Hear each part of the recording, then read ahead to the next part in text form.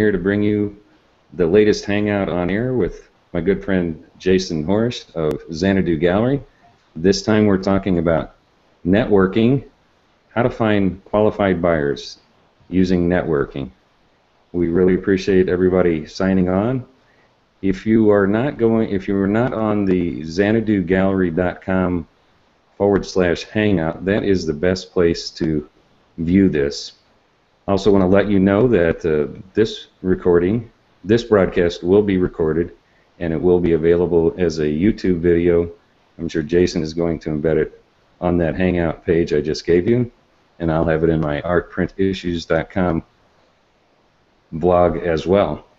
So once again, we thank you for participating. There is a question box that you can enter in questions on the xanadugallery.com/hangout webpage, and there are already some questions there, and we'll be working our best to answer all of those questions. So with no further ado, let me introduce my good friend Jason, and come on in, Jason. Hey Barney, how's it going? Good to see you. Likewise. This is going to be a fun one. Yeah, I'm looking forward to this conversation, and I know I've seen a lot of the posts on our Google Plus event page, and it looks like people are very interested in the topic of networking. So we should dive in and see what we can figure out about networking. Yeah, I think the first thing we mentioned was, what is networking? I know I have an opinion about what it is. What's your idea?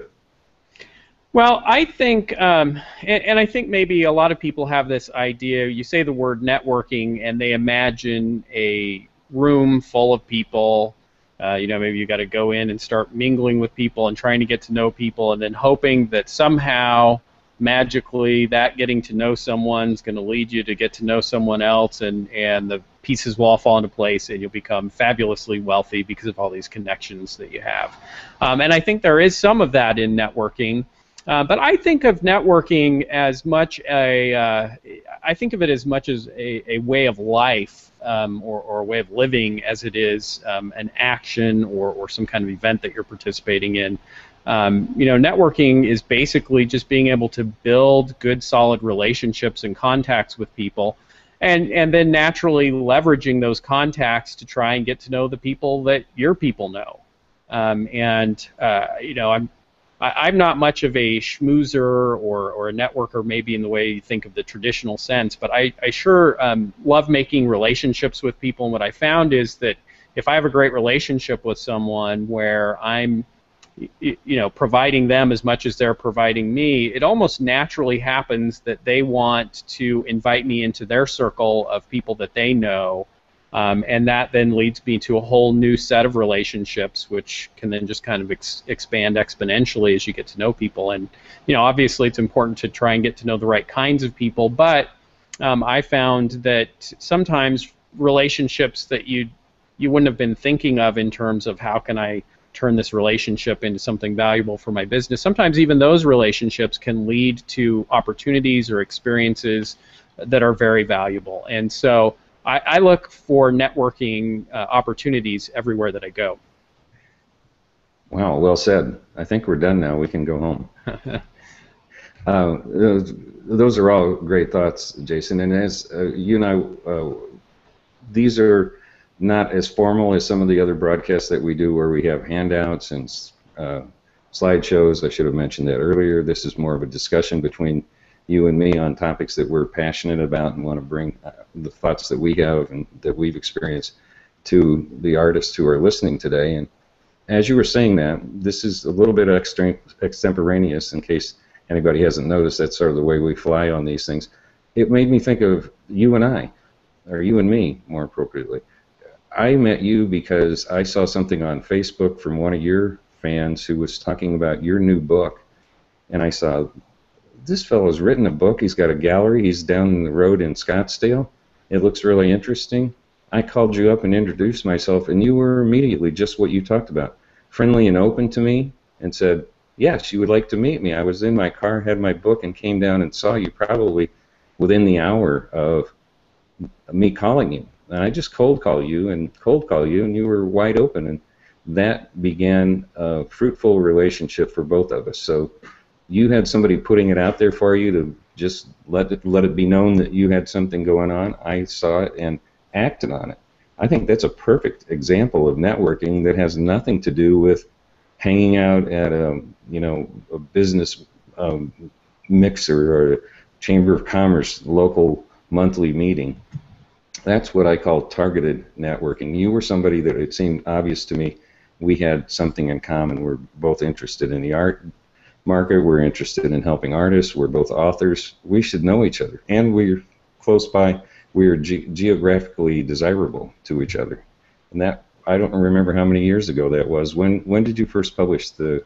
Yeah, it's been 4 years ago that I published my book, so it has to be 3.5, 4 years since we first met. Yeah, and look what's come out of that. We're sitting here today. I don't know how many of these we've done now, probably close to a dozen, maybe. It sure seems like that. And still going strong with all kinds of collaborations that are good for you and for me.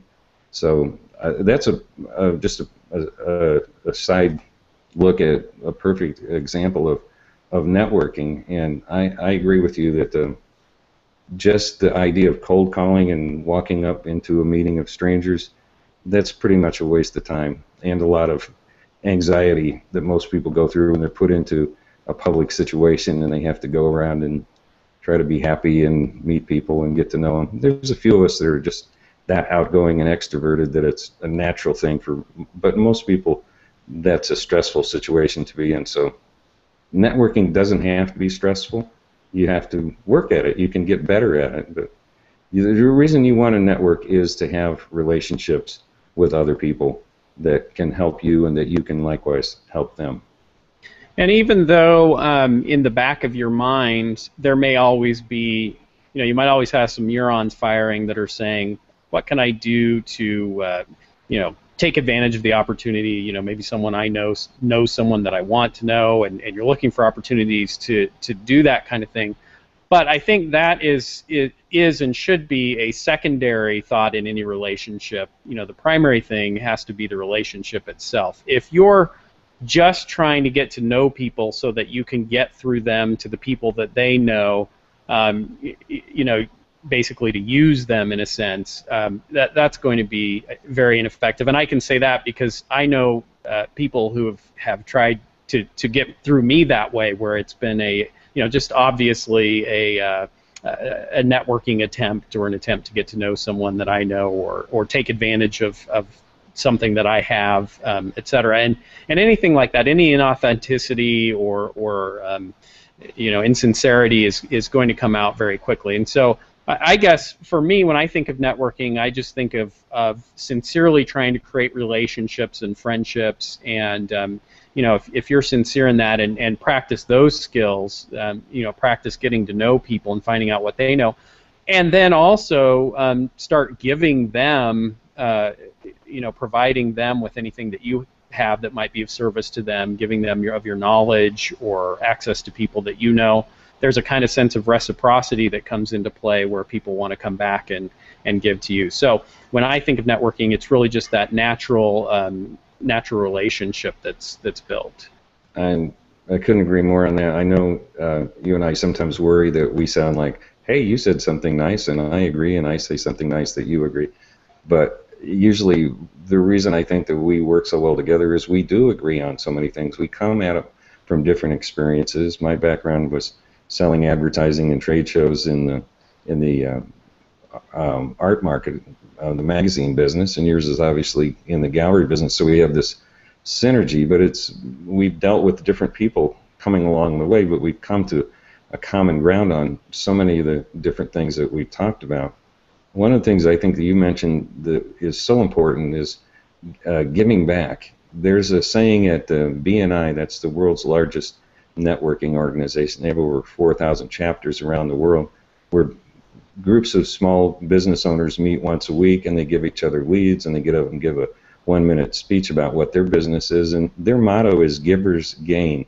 And they know this from data that the people who in these organizations who give the most leads, who work at finding their business partners in their group, finding business for them turns into more business for the people who are doing that. So it's altruistic because you're helping other people, but at the same time, the halo effect is it comes back multiplication on you that you can't produce by just asking people without having something in mind to help them. And I think one of the benefits of networking is that the more people you meet, the more people you have in your arsenal to hook somebody up. And it can be over some things that you have nothing in common with. Let's say you know somebody who's a really good golfer, loves to play golf, and you know somebody else is a good golfer. You could care less about golf, but you introduce them, they go out and have a good time. They're going to both thank you and be talking about you while you're playing golf. And you've created a relationship out of something that you did that came out of your networking that's just a byproduct of it. So that's just one example of how the larger you grow your network, the more important you can become to the people within your network. Well, and I think you also have to, in order for any of that to happen in the first place, you have to get out there. And I'm sure that a lot of the a lot of the artists who are listening to this or listening to the recording, their question will be, okay, great, I get the idea that you want to build friendships and relationships, but where can I go to find people that will really be beneficial to me, that would have something where I could offer them something of value and they could offer me something of value? And I think that you really have to be thinking of, where can I get out there where there are going to be people that are going to have an interest in art, or that may be able to cultivate an interest in art, and that's kind of where I would start the networking efforts. What are your thoughts, Barney? Where would you go to network if you're an artist? I believe in reverse engineering for a lot of different things, and this is true of how to find your customers or your collectors. Who are the people that are already buying from you? Study what they do. They bought from you because they're most likely in some kind of a social economic demographic that is willing to buy art, and so they hang out somewhere. Not necessarily at the polo club, but maybe they are involved in certain charities, or they're involved in some other kind of civic group, or they're involved in some kind of it could be a local meetup group. You have to ask questions of the people that are already buying from you in a conversational way, so you're not just drilling them with questions, but get to know them. As a result of getting to know them, you'll get some clues as to what they do, what their habits are, where they go, and then make your effort to try to be present where possible within them. I also think you can ask for referrals. One of the good ways to ask for referrals is, you mentioned the word reciprocity. There's a famous book by a fellow named Robert Cialdini who wrote a book called Influence, and one of his main principles is that there's something called the norm of reciprocity, and that is proven fact, and you know it already intuitively. If you give somebody something of value, it doesn't have to be a lot, it could be small value, they are more inclined to do something for you. So one of the things I think artists can do that's very affordable, it's a really cool tool, it's called magcloud.com. If you've listened to these presentations that you and I have done, I've mentioned it numerous times because I'm a strong believer. magcloud.com. It's run by Hewlett Packard, and you can upload images into MagCloud, and then they will, you do a layout and just upload a PDF, and you can make a printable magazine that's anywhere from 4 pages up to, I think, over 100 pages. The last time I checked, which has been a while, but I'm sure these prices are pretty close, you could do 20 copies for about 60, a 20-page booklet magazine, 4-color slick glossy paper for about $67. So that's $3, a little bit more and change, for something that's 20 pages. Imagine giving that to somebody who's a potential collector or a collector, and then saying at the same time, I'd like to give you this, and then either at the same time or at the appropriate follow-up say, I have other copies of that. If you have friends that you think might also be interested in just having one of these portfolios, I'd love to give it to them. I can have you give it to them. I'd be happy to send it to them on your behalf and say, Jason thought you'd like to see this, and I'll drop it in the mail to them. So that's asking for a referral, but in a very soft manner, not like saying, can you tell me somebody else who'd like to buy my art, which is more of a crass way of doing it. And you've already endeared yourself by giving something of value to that person in the first place, which they're probably going to enjoy. They already like your art and most likely have bought it already. So. Yeah, and I just a couple of examples from my experience in networking, some things that have led to sales or good contacts. I had I'll start with one that was just recently. I had a client who bought several pieces from us about 4 or 5 years ago, and she contacted us this last spring and said, Jason, I'm going to be donating one of the pieces that I purchased from you to a local hospital. I'm giving it to their foundation. They did something great for me, saved my life, etc. And I'd like to do something nice for them and give them one of the pieces of artwork. Could you help me figure out how to do this? And I've already contacted the foundation, etc. But I'd just like to get you involved in it and give them some advice on how they might place it, etc. And of course, I said sure, and found out who she had talked to with the hospital's foundation. And I invited both our client and the head of this foundation to come to the gallery, and I took them both to lunch so that we could talk about this donation and placing the piece of artwork. And while we were at lunch, I got to visit with both the client and the leader of the foundation, and it was just great to be able to start a relationship there. And then I offered the president of the foundation to help with the installation of the artwork, the placement of the piece, and also had a conversation about how they might be able to get more artwork into the hospital. Now, I really believe that what my client was doing was just out of the goodness of her heart, and I wanted to be of service, hopefully out of the goodness of my heart as well. But I also believe that opportunity, we've just recently placed the first piece of artwork and then are working on donating a second piece through the gallery. But I believe that this president of the foundation has great contacts, and she's a big fan of ours now that we've helped her. And so I believe that she's interested in putting on some events in the gallery where she's going to bring people down to talk about artwork, and that's going to lead to potential relationships. I have made relationships through going to church and have met people that way, and I never overlook. Everyone I talk to knows that I have an art gallery. They know that I love artwork, and I will talk to them about it. And in the past, that's led to sales, even though I'm not specifically putting the strong arm on someone in that kind of setting. Inevitably, people who love art are going to gravitate towards people that they know, and so I want to look for those opportunities. So I guess what I'm saying is the opportunity to network is all around you, and it's just a matter of finding the ways to build those relationships, and then hopefully steering your activities to events and places where there are people of a caliber that are going to be interested in art and that are going to have the disposable income to be able to afford to buy art. Perfect segue for me there.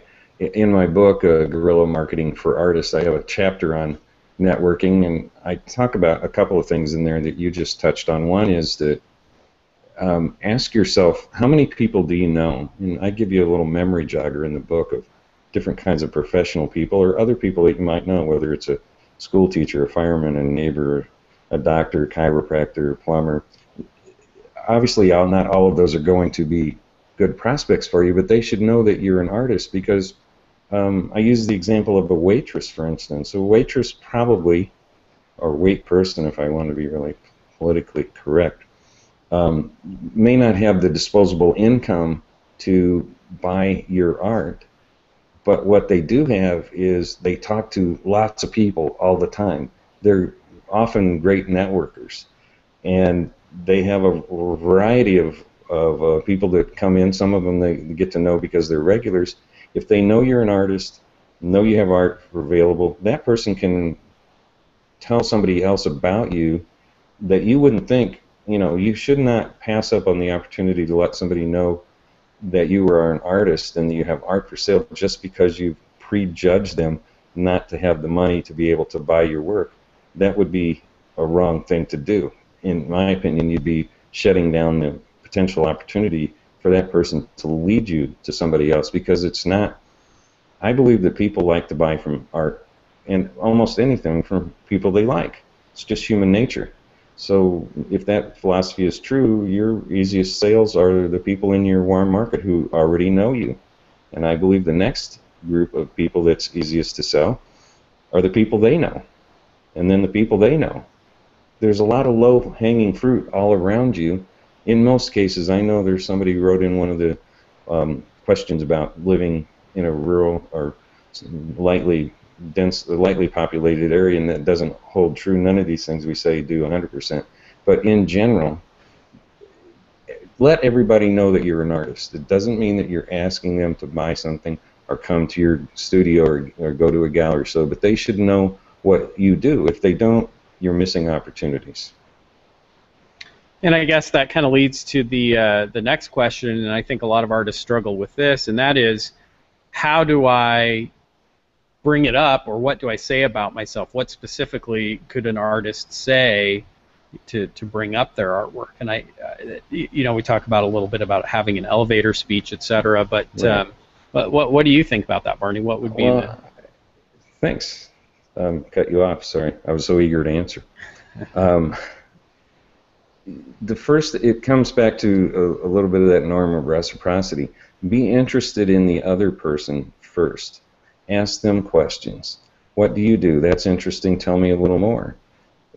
Get to know them. The natural reaction to that is, what do you do?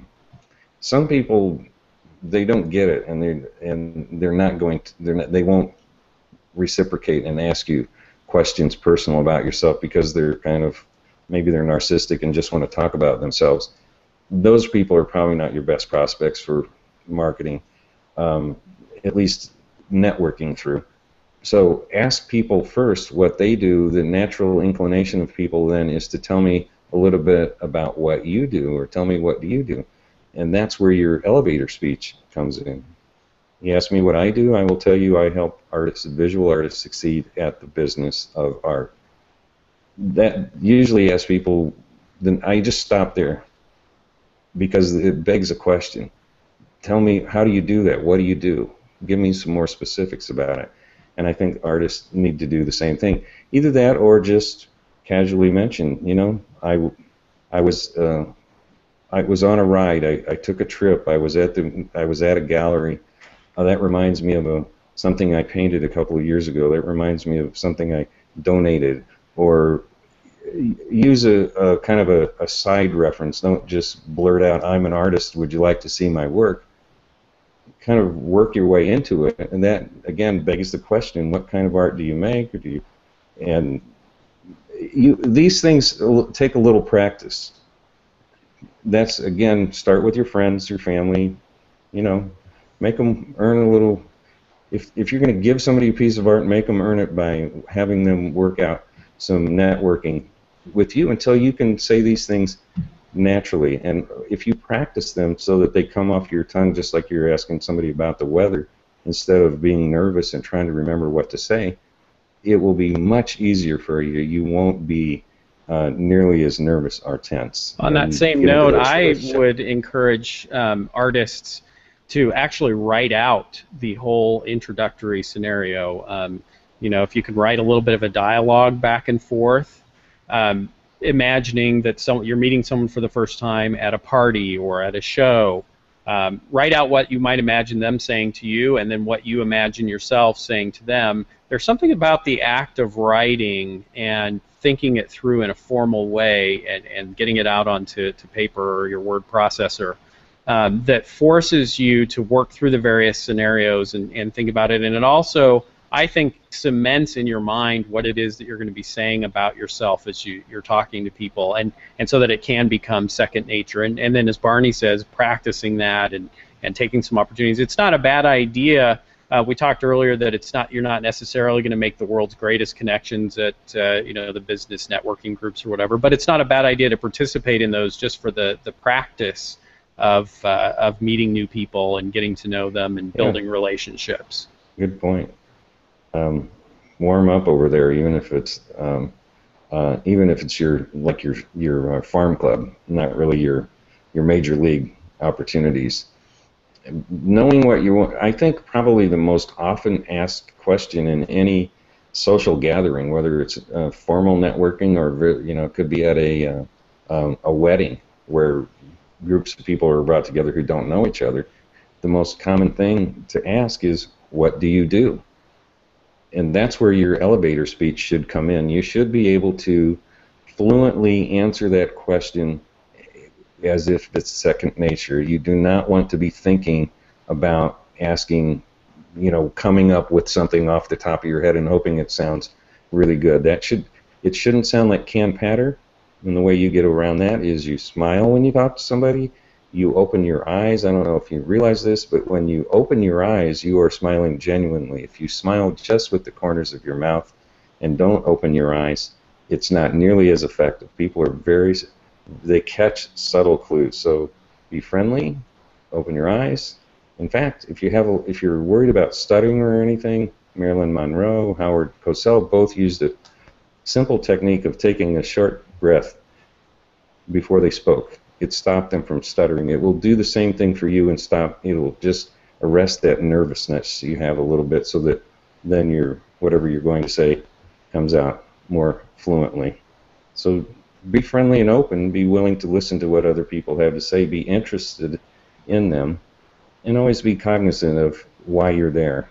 I'm looking to meet people who might become friends or connections that can ultimately deepen my relationship, my networking, and look for ways you can help them. And I think that there's also a common mistake, and I had just recently read an article about this, where a lot of people will think, oh, if I'm going to some kind of event where there's going to be a lot of people, I've really got to work the room and meet every single person in there, let every single person know what it is that I do, and try and get some kind of a business card or something into their hands. And I found that actually that's the least effective way to network. When I'm in a room full of people, I found that I'm far more successful if I just focus on just having a very few brief encounters. I'd rather make one connection that's a deep, rich, high-quality connection than 150, acquaintances that they're going to forget about me before the end of the evening. And so it's often the case, even here in the gallery when we're having an opening or an event. Yes, obviously I want to make sure everyone is greeted and welcomed, but I'm focusing on the one relationship, and you really can only have start one relationship at a time.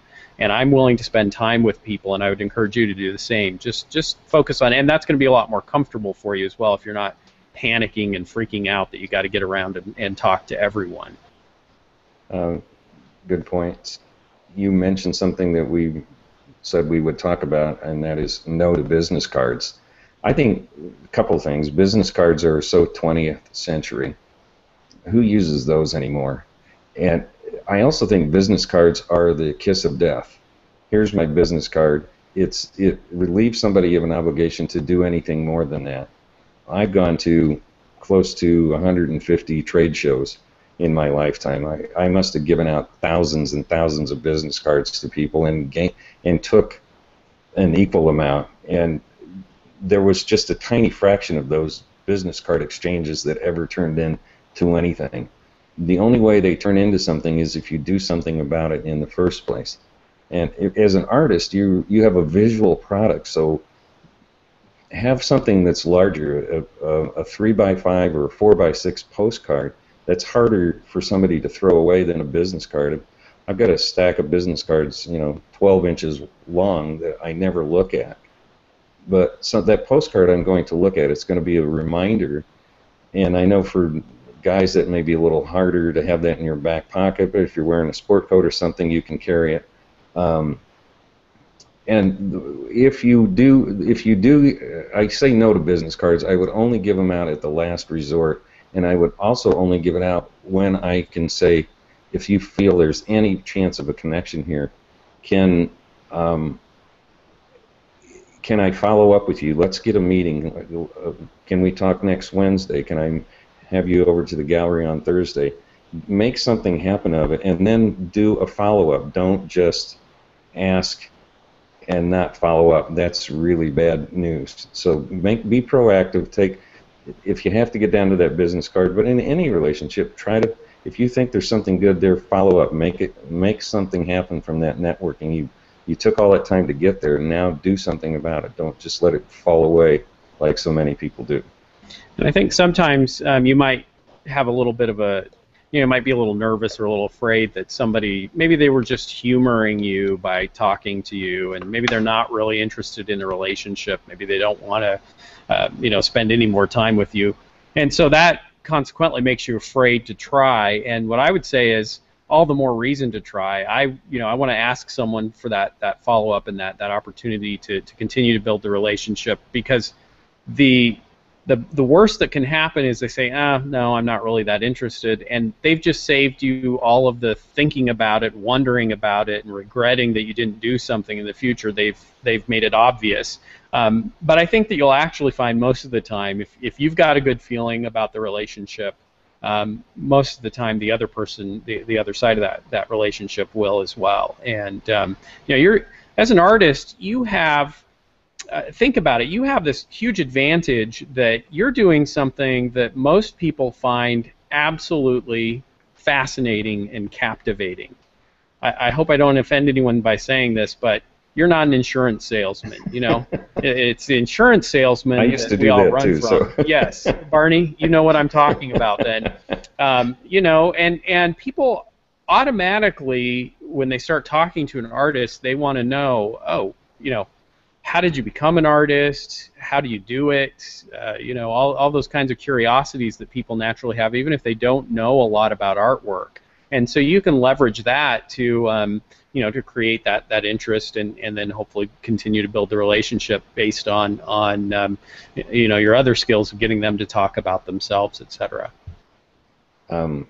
Great point. I have used this phrase a lot. I think it was even in my most recent blog post on artprintissues.com, where I mentioned art is sexy, plumbing is not sexy. Sorry to plumbers and insurance agents, but it lacks that je ne sais quoi, that I know not what that artists have.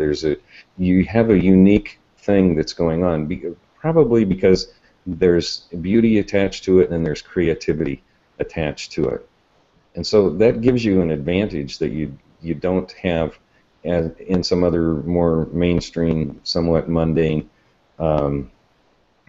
ways of making a living. So don't squander that. When you have art as what you do, then be that person. I think I talk a little bit about it in the book, that you only have one chance to make a good first impression. So when you do these things, you don't want to overdress, but you don't want to show up as this slovenly artist with Birkenstocks and sandals, or some kind of wild get-up that especially if it's not you. Look professional. People take clues from how you appear. If you look professional, I think you'll feel better about yourself and be more confident, which leads me to another point, and that is confidence is sexy, and it is attractive. If you go into a room full of people, the natural inclination is to believe that the most attractive people are the ones that are surrounded by people. If you really look at what's going on in human nature, I believe it's the people that are most self-confident that attract the most people. It has a more attractive quality, in my opinion, than just physical beauty. Nothing wrong with being good looking. It can't hurt. But I think that you can equally trump that. Equally trump, that doesn't make sense. I think you can trump that by being confident in yourself. And there's a saying, fake it until you make it. If you don't feel that great self-confidence-wise, just like we were talking about practicing what you want to say to people in a uh, in a given scenario, practice being confident. It's how you hold yourself.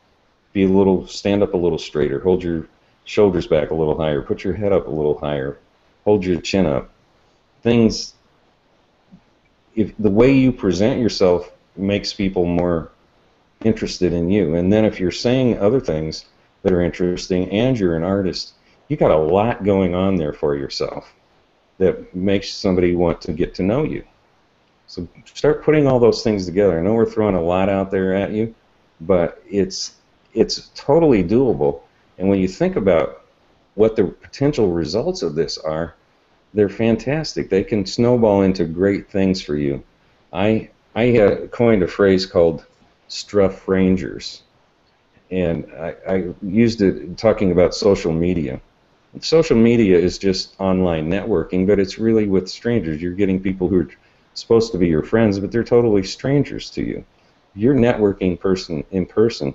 That person is not a stranger to you. So use your confidence to meet those people in person, and keep that in perspective with social media and other kinds of more impersonal marketing.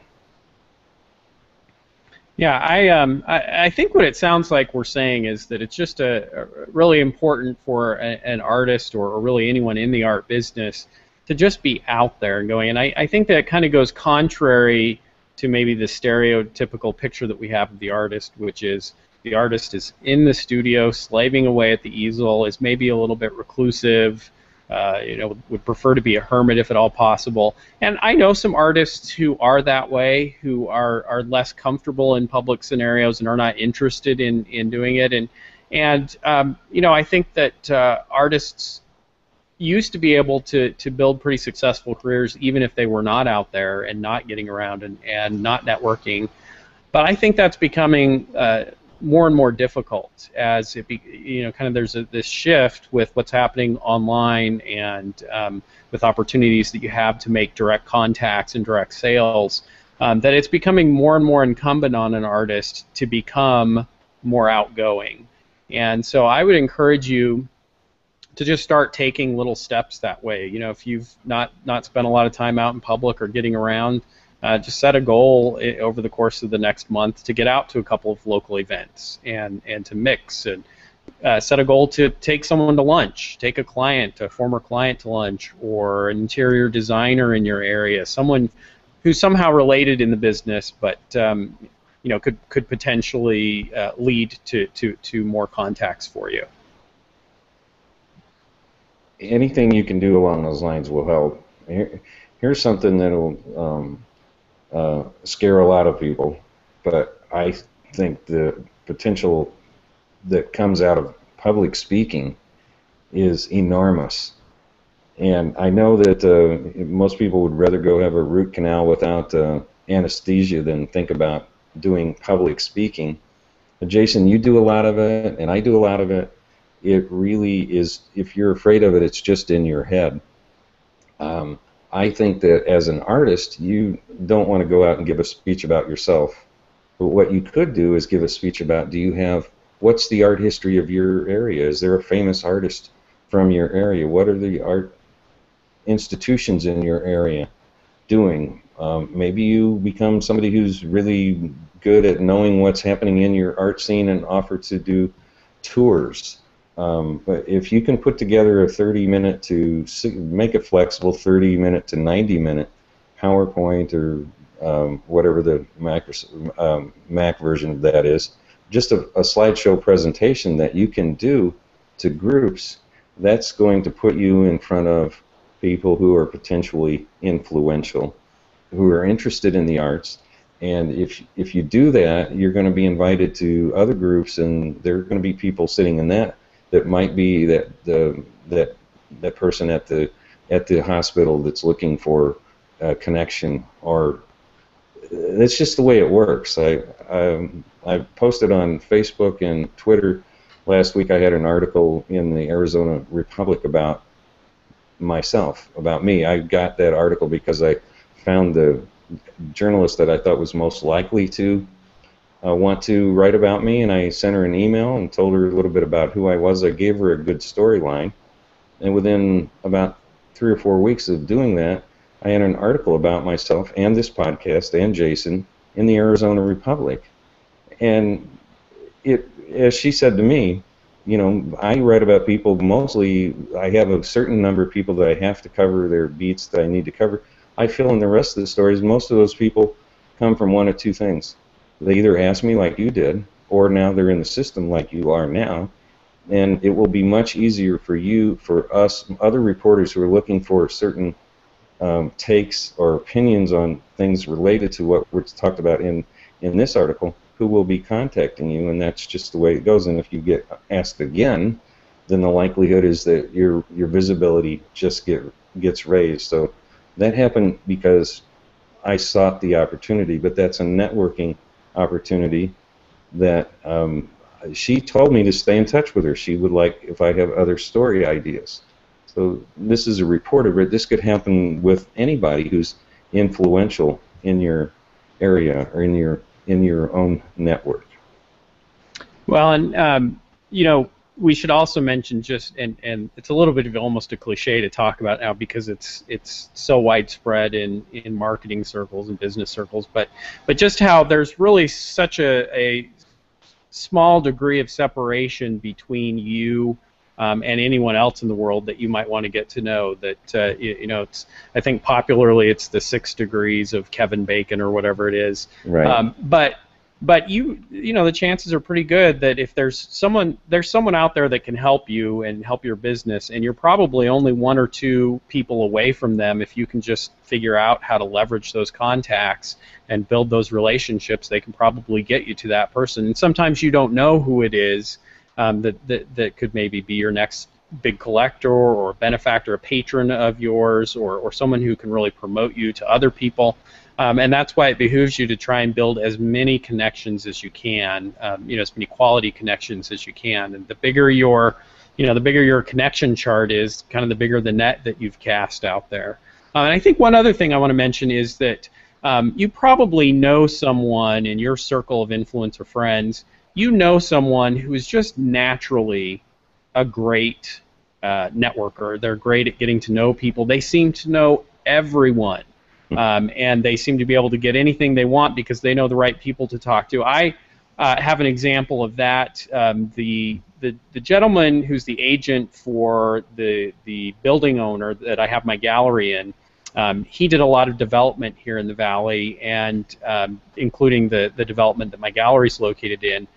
And he is one of those kind of people who has never met a stranger. He meets someone, and within seconds, he's a good friend. He's a guy from Texas, so he's got that Texas drawl, and he's just, he'll sit and talk to you, and it's amazing to me. He'll meet, for example, I had just hired MJ, my workshop director and creative coordinator, and he had just met her one time for maybe, 5 or 6 seconds while he was passing through the gallery last month. Well, when he came into the gallery again this month, he called her by name.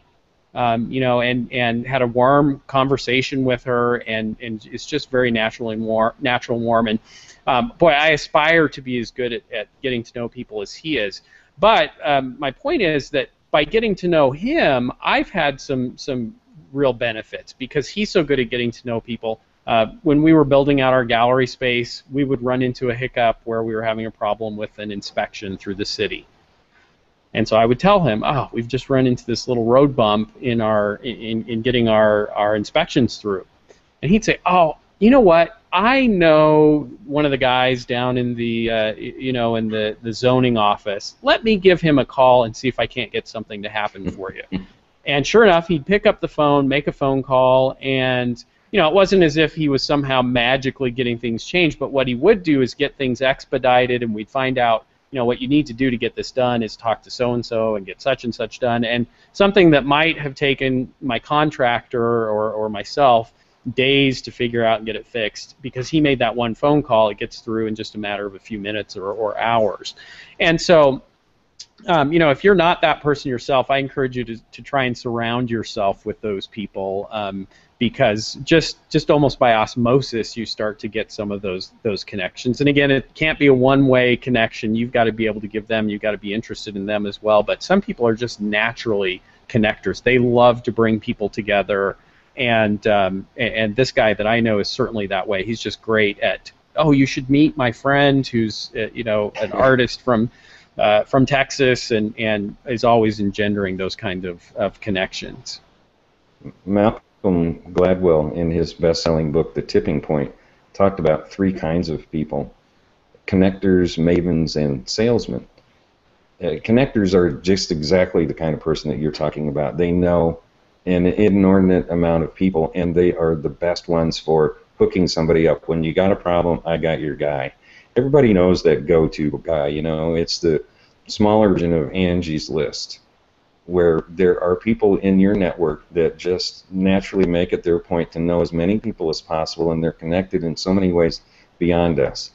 Then there's what he called mavens, and those are people that aren't necessarily as well connected, but their opinions are highly sought after, and they're the early adopters and the stylish people that everybody wants to be like them. Yeah, or they just know stuff. Maybe it's how to hang art or something. They seem to be a repository of greater knowledge than the average person, and those people are very influential. And then salespeople, by their virtue of the job that they do, know on an average of something like 10 times more than the average person. When I was working for Decor Magazine, I had a database of 1,100 companies, and there were multiple people in those companies that probably knew and had spoken to, over the course of 15 years, maybe 5,000 or 10,000 people, but knew pretty well 1,500 to 2,000 people who were in some way or another involved in the art business. I was a salesman. I knew all these people. In fact, I believe I was a connector too. That I could look. I saw those connections. I would meet somebody and go tingle a little bit because I can't wait to. There's somebody I need you to know. You need to talk to this publisher, and you need to do this kind of person. I wasn't getting anything out of it other than the joy of knowing that my connections, I was able to help two people that I liked. And I'm sure it came back to me in other ways, but I never was looking at it like, yeah, you owe me now. It just, things came my way as a result of being that way.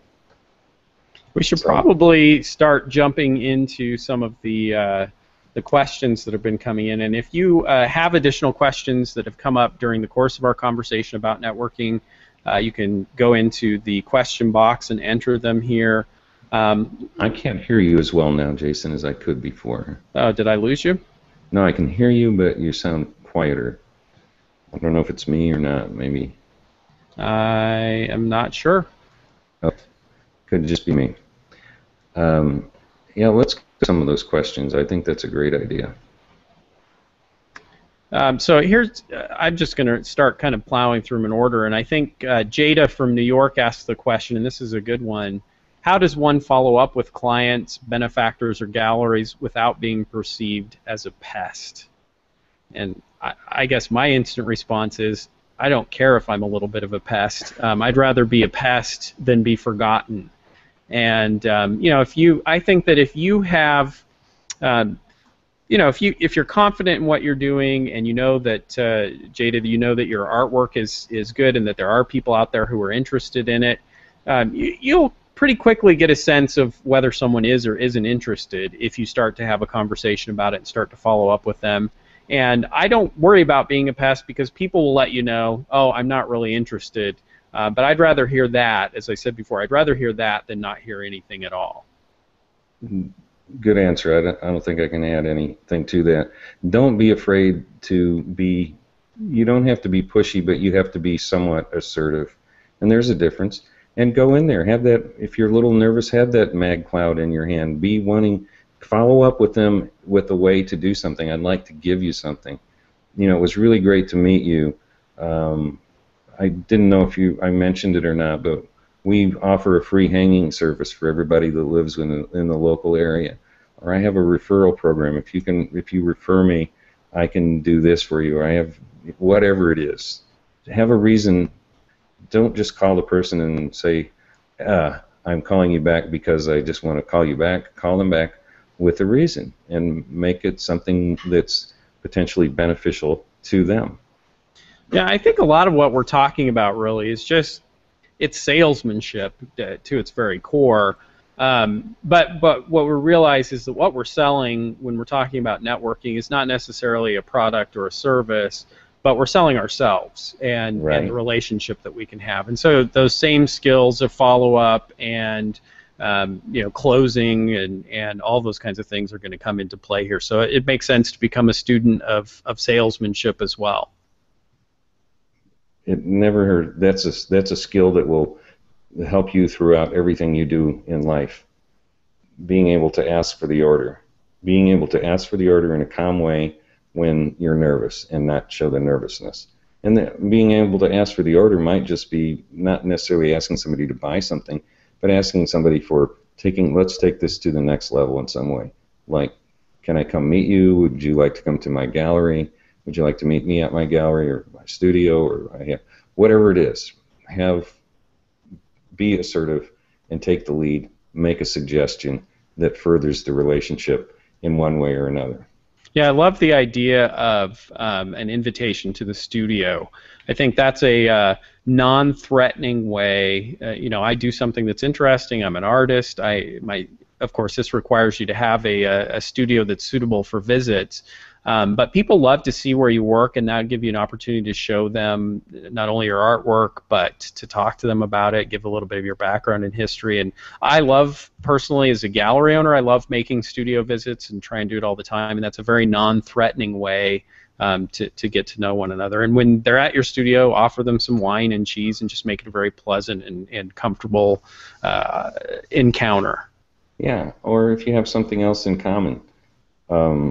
You both like butterflies, or you're in the Orchid Society together. You find some common ground that has nothing to do with your art and nothing to do with their business, but something that person is passionate about. Maybe they're involved in the Boys and Girls Club, and you'd like to become involved, or you've been involved, or find that common ground and go there, and then let the idea that you're an artist just bear fruit as a result of something else that you're doing.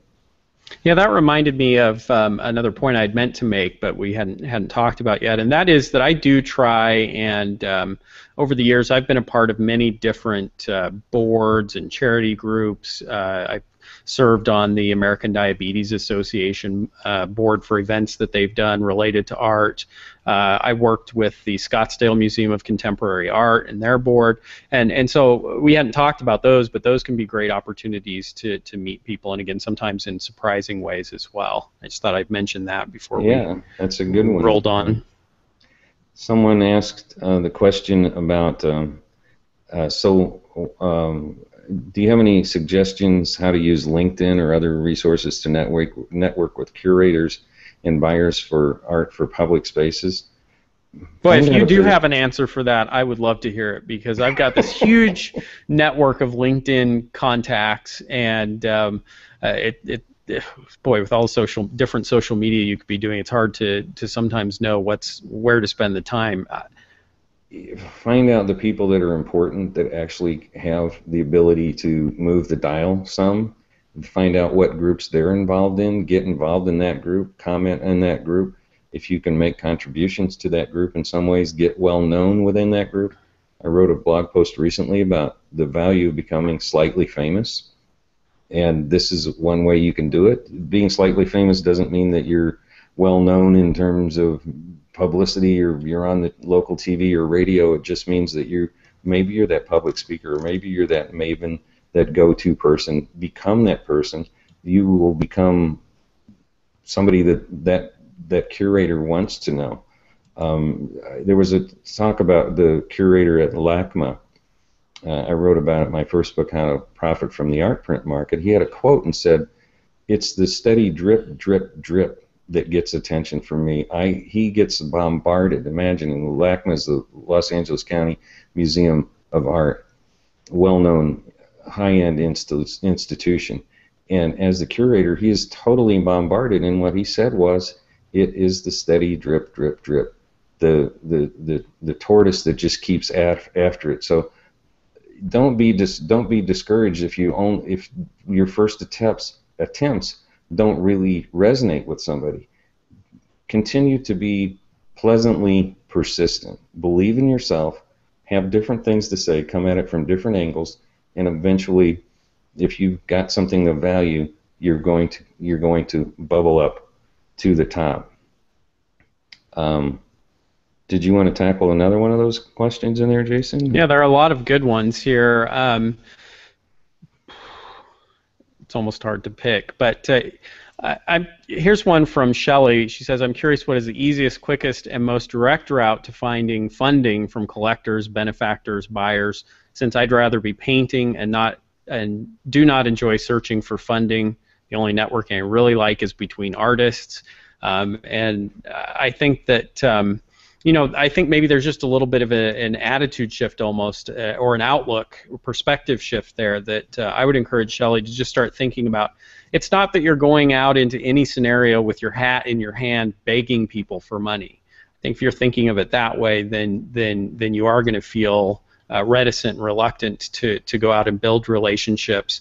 That's not what we're suggesting here. And I would have you think of networking not as some kind of short-term tool that you can use to get you your rent for this month or whatever it is that is your current financial need. Networking is a long haul. It's a long picture, and you've got to be able to build good long-term relationships, and it may be months or years before anything of a financial benefit comes to you. But by having a good steady beginning to those relationships and starting to throw those connections into the hopper right now and continuing to build that network of influencers and potential buyers, down the road, then you start to see the harvest from those efforts. And it's kind of something where you just got to, it's a little bit of a numbers game, just like sales, where you've got to have a lot of connections out there. And if you really feel like you'd rather be locked in the studio and you're not interested in doing this kind of thing, then you need to have someone in your life, a partner, a spouse, a business manager, who's better at networking and is interested in doing it. Because I agree, if you don't like doing this and it's a chore for you, and you're not willing to put in the effort, then you're not going to be very successful, and you probably shouldn't spend a lot of time doing it. You should be focused on being in the studio and working. But I found that... Sounds like you talking about blogging last time. Yeah. You don't like it, don't do it. Well, yeah, I mean, find a more effective way if you're just simply unable to do it. But what I have found is, in my experience, in the artists that I show in the gallery, the ones who are most successful are the ones who are not only great artists, but are also good at building relationships. People like to buy from people they like. Thyra asked a couple of questions here. One was, as an abstract artist, I am often confronted with questions: what do you paint, expecting the subject, and which painting was yours? How do abstract artists effectively convey themselves in a conversation? I think you have to talk about what is your inspiration, and maybe you have to be a little bit of an educator so that people understand what abstract art is. So what are your influences? I'm influenced by nature. I'm influenced by science. I'm influenced by music. What inspired you to put that canvas on the paint, and how is it? I love the fluidity of, maybe talk about who inspired you, what other artists came before you, and what they've done, and instead of talking necessarily about your art, talk about some other abstract artist who is well known, that's inspired you, that you can use to talk glowingly about their art, and then in turn bring it down to, that's what inspired me to do this piece and these greens or these color blocks or whatever. So it's just feeling comfortable in your own skin and talking about it. And if nothing else, while you're sitting there painting, you got plenty of time, start talking about it in a way that makes you feel comfortable so that you can become conversant with it. If you put it in the right way, you can make that sound just like a hymn to somebody, or a lullaby, that you care about it that much and you're emoting when you talk about it. That may be the thing that turns somebody into a lover of abstract art that previously didn't have a clue, because nobody ever gave them any education and they didn't know where to even go to get it. You could be that person. Tyra also asked the question, and I'm just going to paraphrase it a little bit, but what are good conversation starters with people? She says that when she's in groups where it may be a mixture of artists and collectors, she uses the "Are you an artist?" question. And I think that's a good one.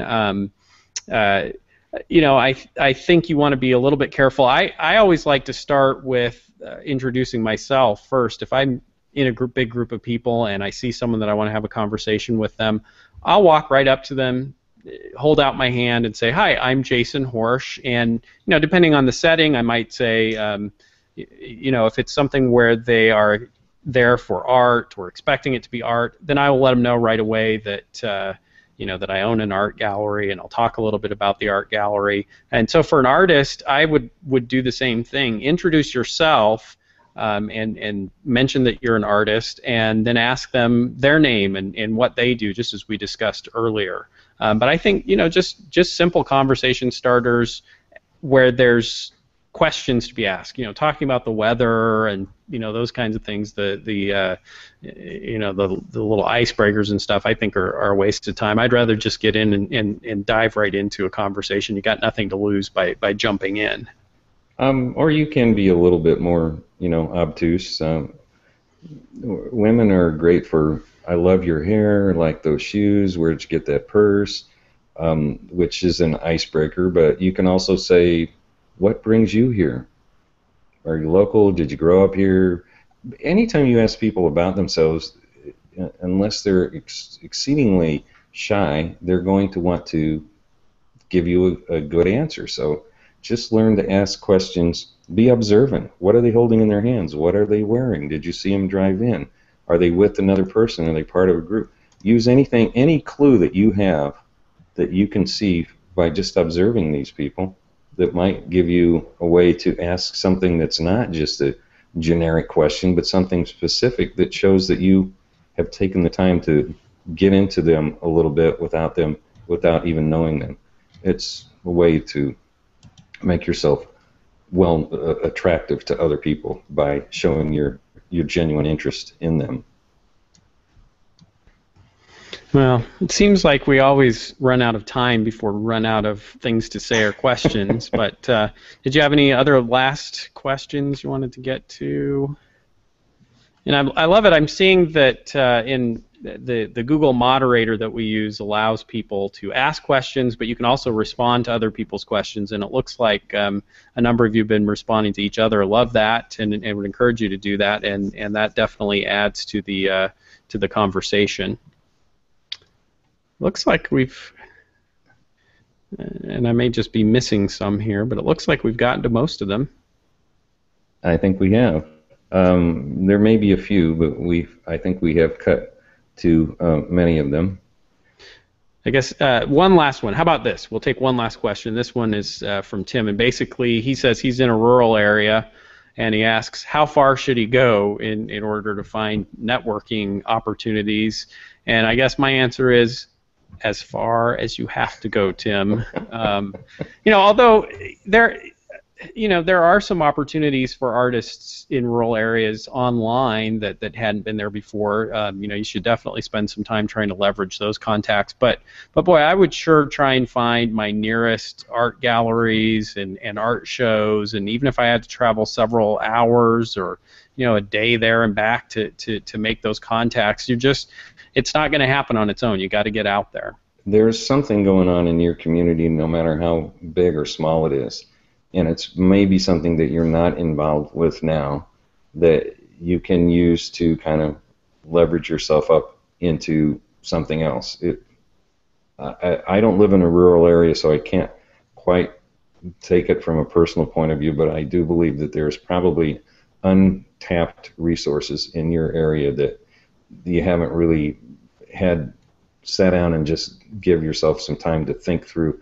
Who do I know, and who do these people know, and who really lives here, and how many of those people would I, would be worthy of my time to go after, that I could maybe do something for them, and then likewise have them do something for me. So don't discount what's right underneath your fingertips locally, even if it's a small area. There could be somebody if nothing else, maybe somebody very potentially influential politician, perhaps, that Business could owner. introduce you to someone else that could take you to another level in a whole other place. So don't be shy about going after those people. Let's call it a night. All right. I would like to say if you were interested in learning more about buying any of my books, you could go to barneydavey.com/products, and there you'll see everything that I do that's available. That includes the one book I talked about tonight, Guerrilla Marketing for Artists, that does have a chapter on networking and a lot more. So I'm going to be even bolder about it, and I'm going to say you should go to Barney's blog and check out his books because he has some really great information and advice. And you should follow his blog, artprintissues.com, and they can get there from barneydavey.com too, can't they, Barney? I think so. I never go there. I wouldn't know. Yeah, actually what there is on barneydavey.com is a link to sign up for my blog that you can subscribe to, my Art Print Issues, and get a weekly marketing newsletter from me. So it's all at barneydavey.com. And my blog is red.blog.com. And as always, we'll look forward to seeing you guys next time around. It's been a blast. I enjoyed this a great deal, and thanks to everybody for participating, and to those who are listening later on. Thank you for your interest. You should consider Barney and I your contacts, and you should be networking with us. So we certainly consider you all our contacts, and there's certainly a lot of value in the relationship that's built between you and us through these broadcasts and the newsletters, etc. So thanks, everyone. Jason. I'm sorry to cut you off. I know you're ready to close this down, but I want to mention this, and I'm sorry I didn't think of it earlier, but it's been on my mind. If you should, if we followed you on Google Plus, then follow us. If we make comments, do us a favor and +1 those. Just click on the +1, and if we've added you, then add us back. If we haven't added you, it's not because we were trying to ignore you. So please add both Jason and I to your circles on Google Plus. That's how we all get to know each other better. And that +1 on comments, especially if it's about or you go to my blog or Jason's blog, you can +1 those. Those help us rank higher in the search engine. So take care of us a little bit, take care of each other, and follow the people that you see in the questions here, or anybody else that might look like there's somebody worth knowing. And that's it from me. And we're signing out. Thanks, everyone. We'll look forward to having you in our next broadcast. And I'll see you next week, Barney. All right. Peace out.